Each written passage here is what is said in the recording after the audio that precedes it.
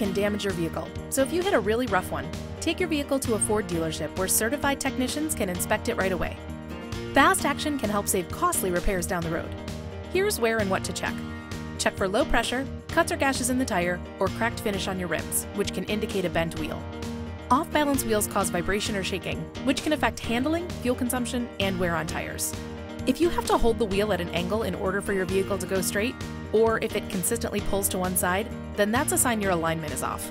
This can also lead to uneven or accelerated tire wear. Damaged suspension components lead to loose steering, poor alignment, difficulty straightening out after a turn, and bouncing or bottoming out frequently.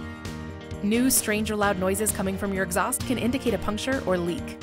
Look for oil or coolant leaks, which can also indicate damage. So, what can you do? Look for damage right away, and maintain your tire pressure, which can be the first line of defense.